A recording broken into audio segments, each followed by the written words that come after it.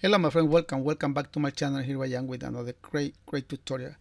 On this video I will give you an idea how you can make that what you see on your screen that go between the rear seat and the rear glass or a classic Volkswagen. So I will give you a basic idea how you can make it on this video, so stay tuned. That is a compressed wood. That is the measurement of the wood. It's a half-inch thickness. It will have 2 layers.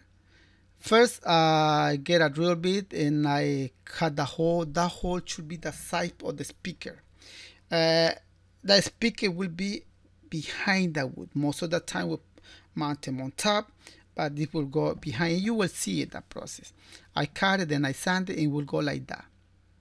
So as you can see, it will go like that. Then I use a jigsaw and cut the wood, follow me the line. I use the circular saw.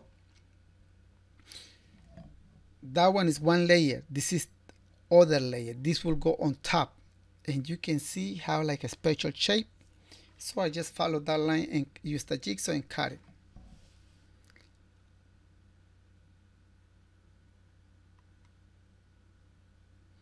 I got that piece already. Then I cut the other piece of wood, and I had 2 layers of wood. This will go in there. So after this, I move to the router table and start using those router bits and start take it in, taper out. I want to eliminate some edges so that what you can see right there. And I will do that same thing right here too. And I will do the same on 1 layer of wood. Same bit, same thing. See? And then I will replace the bit to do this. Why I am doing that part, I will show you later on for what it is that part. See? Just be careful, use the proper tool. I got that one, and I will use the same bit to taper out right here. So this is so important, my friend. And you can see I wrapped that part already with trunk lining material around that circle. And I had this metal mesh. So to molding this, look what I have. I think I am not sure if I have, how do I make that like a box. I am not sure if I have that process on this channel, but for sure I have it on my Spanish YouTube channel. So I put that one on there. I lift this layer, and then I get that metal mesh, put them on top.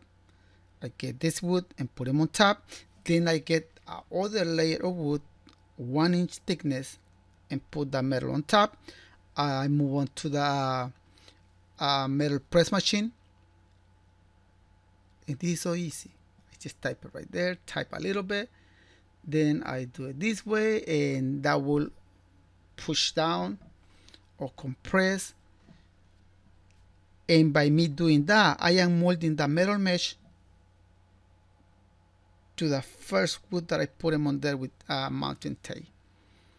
You can see those wood, how they are getting closer together. Okay, then I release the pressure, and there it is. I take it to the table, and you will see what happened. There it is. Where you can buy that screen? Amazon. Amazon have a lot of style of those metal mesh. Amazon, and it's cheaper. Home Depot have like a something similar. Lowe's too, even Harbor Freight in the United States. So the metal mesh will be right there. When I done doing that, I hold those 2 wood with wood screw and sanding all around, making sure it's nice and smooth. I use the router for doing that, but it doesn't hurt to do it manually too. Then I am putting glue on top of the wood. Same thing on the 1/8 closed cell phone. That is a closed cell phone, my friend. I sand it on top, making sure it's nice and smooth, no bump. And then I glue it all around. Simple and easy. And cut the excess phone. It has some sharp angle. I want to get rid of that. How? Just by sanding. You can see it. You can see it right there. I cut the part and I put the wood. This wood, the wood I just semi-dropping on there, it has to be a little bit loose, my friend. Why? Because when you wrap it with vinyl or with fabric or with leather, that will increase the size. So make sure when you put it with that material, it is loose, like right now. And I added those pieces or waterproof door panel board. What you see me put them on there is 1/8 thickness. I don't know why they call waterproof door panel board if it is not waterproof, but I don't know why they call like that. When I go to Keystone Bros, they say it's a waterproof door panel board. I don't get it. If it get wet, I don't get it. But that's how they call it on Keystone Bros. Maybe another provider have a different name. I put glue on the vinyl, then I put glue on the top of the phone and let it dry.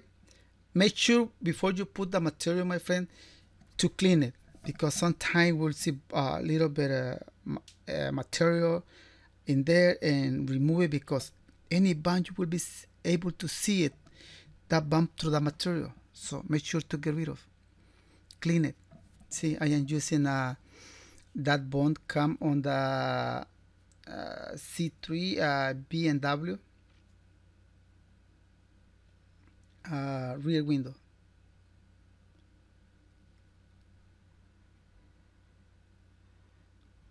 And you can see it. I don't pull it too much, because if I pull it too much, that will come in and down later on. So just put them on top.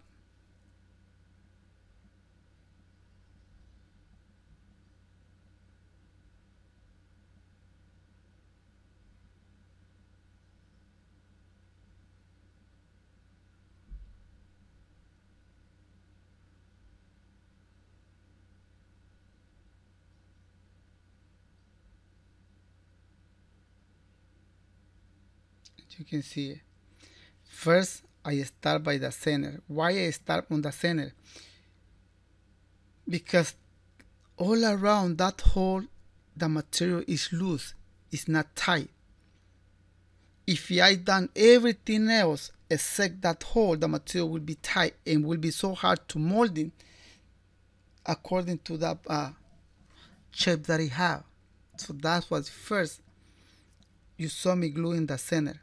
Start from the center.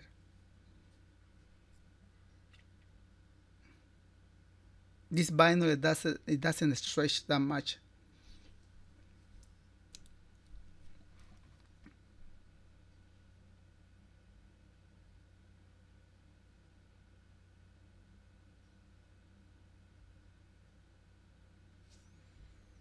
Then I start pulling.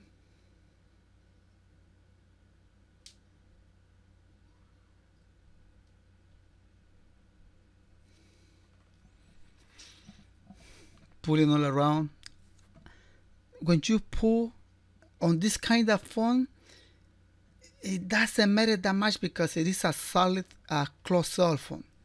But let's say if you are using a 1/4 inch headliner phone or a 1/2 inch thickness phone, that we gotta be careful when we pull it, because when we pull it has to be consistent, otherwise we will look like weird. But right here it doesn't affect that much because it is a solid 1/8 thickness closed cell phone. And you can see I am cutting all the leftover, and I am putting a staple too on the corner. Why on the corner? Because that is where the pressure of the material. And I pull all around too. Then I put the speaker on top. I put the metal mesh on top, and then you can see that wood will be right there. If it is tight, my friend, without wrapping with vinyl, make sure to sand it by using the roller or do it manually. What happens if it is tight and you don't sand it? When you wrap it with material, my friend, it will be so tight. So tight. So make sure to that piece get in there loose without material.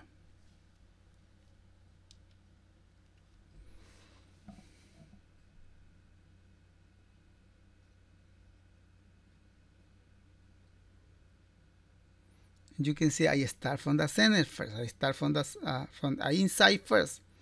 Why? Because it is easier. This material doesn't stretch that much.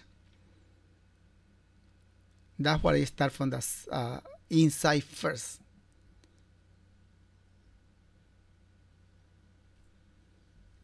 And I always recommend you to start from the inside first. What happens if I don't start from the inside first and I wrap it the outside first, and then right here will be tight? My friend, will be harder to do it that way. There is an exception, my friend, when you can start from outside first, when the material is stretched a lot. If the material is stretched a lot, it doesn't matter if you start from inside or outside. It doesn't matter, my friend. So I wrap it, then I cut the excess material. When I make sure to that vinyl stay flush to the wood, I just trim a little bit more right here,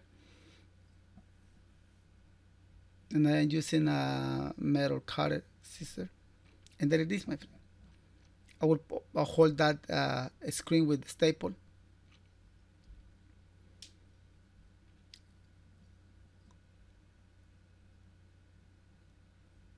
And then I put them on there. There it is. How do I hold that black piece into that wood? Well, with the screw. That's how I hold it. 4 screws is more than enough. And before I put those screws in there, I make sure it doesn't go through all the way. So if you are doing something like this, you gotta make sure before you drill any hole, you put any screw, make sure you have the right side of that screw. Then I bolt that screw that speaker, and then I will build the box around that speaker and wrap it with trunk lining. But that is the easiest part, and that it is. I just have to wrap it with a gray trunk lining material. My friend, I give you a basic idea how you can do this. It is hard. It is not hard, my friend. It is not hard. You have to have the tool, yes. But what happens if you don't have that metal press machine? You can try to do it manually.